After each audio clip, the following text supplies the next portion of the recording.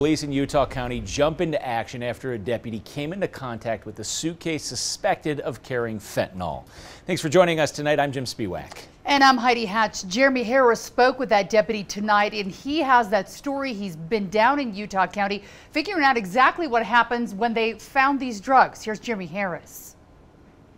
I've been doing this job for 15 years now. Deputy Roger Lowe is hoping tonight is calmer than last night. It was definitely a scary moment, the moment I realized what had happened. It was here near the 1600 North interchange on I-15 in Orem. He stopped a car and spotted signs of drug use.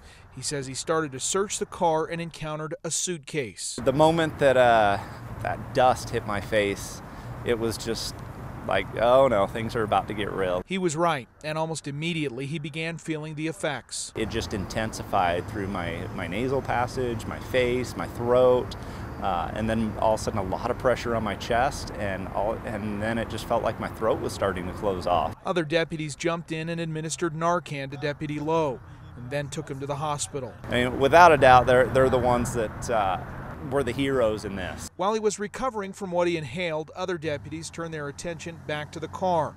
These pictures show what police say they seized: nearly 10 pounds of meth, Xanax, Cathenin, and 5,000 pills of fentanyl marked to look like oxycodone. Fentanyl is potent, and even a small dose can be fatal.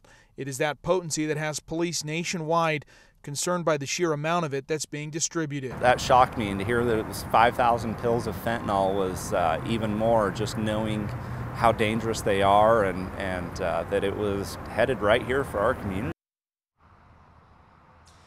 The Utah County Sheriff's Office says the driver of that car was Tanya Mize of Springville. She is being held without bail in the Utah County Jail on multiple drug charges. And the deputy told us this is going to change the way that he thinks about these drugs during this stop. He says he was well trained, went through years of experience with drugs, and this even caught him by surprise. Reporting live in Utah County, Jeremy Harris, KUTV 2 News.